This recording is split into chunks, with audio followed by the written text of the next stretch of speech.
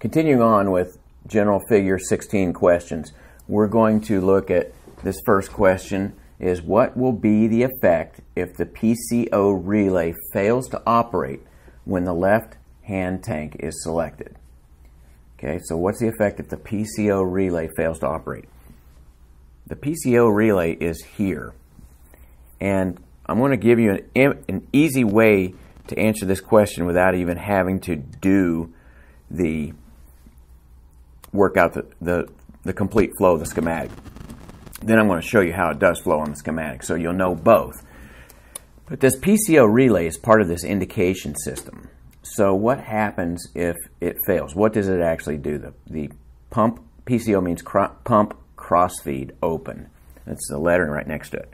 So what this relay does is when it closes contact 13, and if contact 15 is also closed, it lights up the fuel pressure crossfeed valve open. And that's the answer to the question, is it would not light up that light.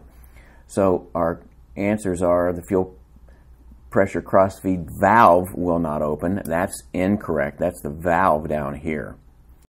They try to confuse you here because they say B, which is the fuel tank crossfeed. Fuel tank crossfeed is this whole system on the right. The third answer is actually correct. The fuel pressure crossfeed valve light will not illuminate. So be careful. They deliberately try to trip you up here. So that's how you figure it out without doing anything, is you look at what the relay powers. Now, let's show how this works in the left-hand selection.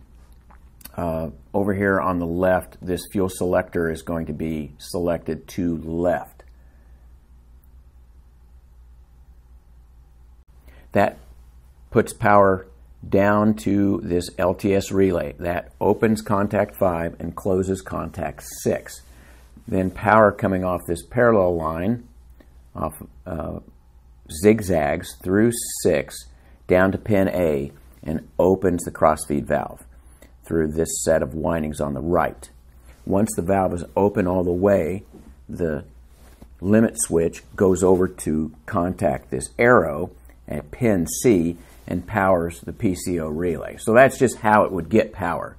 Now you got to say, well, if it had failed, what does not happen? Well, what does not happen is pin 13, the contacts don't close on that, which means that the fuel pressure crossfeed valve open light does not eliminate. So see, it's the same thing. All you had to do, the easy way was, the first part was just look at what the relay is going to turn on or turn off, and that was your answer. But that's how you do that. Let's look at the next question. The TCO relay will operate if 24 volts DC is applied to the bus and the fuel tank selector is in the... Here's our TCO relay over here on the right. That stands for tank crossfeed open. So for this to work, they're asking what selection on this fuel selector. Our possible answers are right-hand tank crossfeed position or left-hand tank. So let's go back and look at the TCO relay. What makes him tick? Well, he is going to get the controlling power to the coil. He's got a ground here. He's seeking power down through this line that goes to pin C. So what happens is this fuel tank crossfeed valve is going to have to open and get to the end of its travel, and the limit switch will flip over and power pin C. All right, well, how does it do that? It gets its power up here from A. In A, there's a set of contacts here, and it's labeled FCF, and this dotted line goes down here to the FCF relay. That happens to stand for fuel crossfeed. Anyway, the fuel crossfeed feeds up through here to connection number 1 here.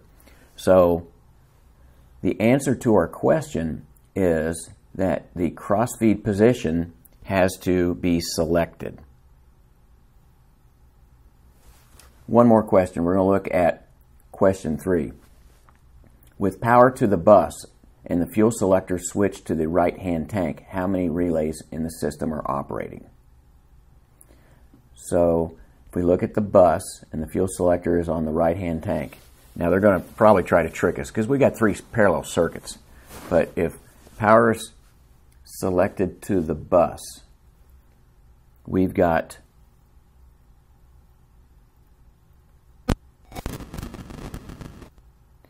going down through the right-hand tank we got the RTS relay. So that's 1. Then we zigzag power through 5, through 8, down to pin A, and that opens the crossfeed valve and applies power. When it gets to the end of its travel, it applies power to C, which is the PCO open. That's our second one. The third way, you can trace all this stuff out, you'll run up with a bunch of dead ends. Our third relay is over here at the rightmost area. Power is always being applied down this wire to this contact 18. 18 is opened and closed by the fuel crossfeed relay over here, but this is its normal state. We haven't done anything with that relay, but in the relaxed state, power goes across the contacts at 18 to pin B, and once this valve is closed all the way, the limit switch flips over to this wire here and puts power to pin D, and that goes up to the tank crossfeed closed relay, and that is our third relay. So the answer to question 3 here is A, 3 relays in the system are operating.